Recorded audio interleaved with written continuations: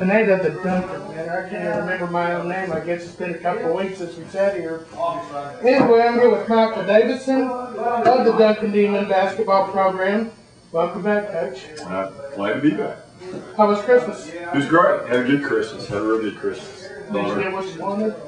Yeah, pretty much. Yeah, I got a little snow. Kind of locked us in there for a couple of days. My kids came in, so we had a real good Christmas. Had a real good Christmas. You got spoiled grandkids, that sort of thing? I guess got spoiled grandkid too. Maybe that's all right. So, but yeah, I thought we had a real productive Christmas on and off the floor. So, tell me a little bit about how things been on the floor.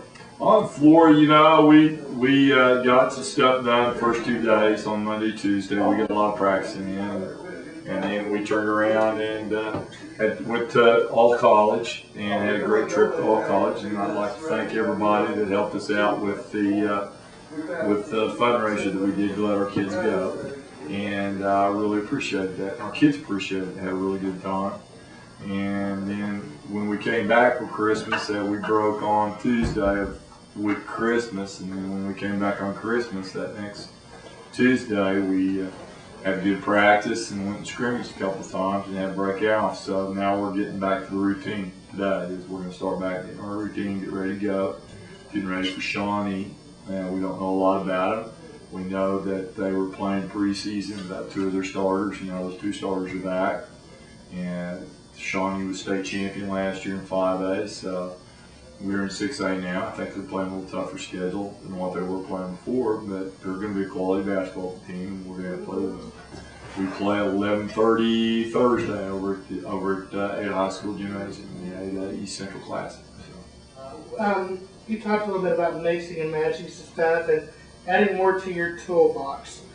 Was some of the things you saw pretty? Yeah, we really got to see a lot of things, and part of the things we saw were some things we wanted to do, some of the things we didn't want to do, and mainly we got to experiment and see what direction we wanted to go with this basketball team, and we pretty much started to settle into personnel and who's going to develop and who's not going to develop, and that really became pretty apparent when we started mixing and matching who was going to fit in, who was not going to fit in, who was ready to play, and who wasn't ready to play. So, yeah, we really got to see some stuff. It really showed us some things we needed to work on and concentrate on, and areas we need to hold to, and some things that we need to leave alone. And so, yeah, I thought our 2 scrimmages, even though we weren't pretty in either one of them from the way off, we really got a lot done. Really got a lot done. So I was pretty pleased. Now you had 3 days off to your next game. Do you just kind of do some fine tuning from what you saw during the break? We're going to get back to the routine.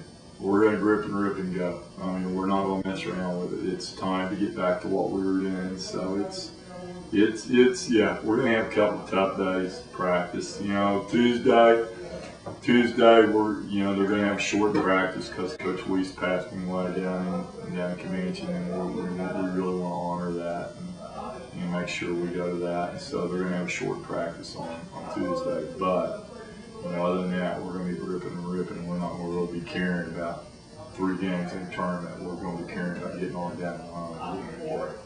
All right, well, Coach, I sure do appreciate it. Thank you very much. Well, I enjoyed doing it. Thanks a lot, man.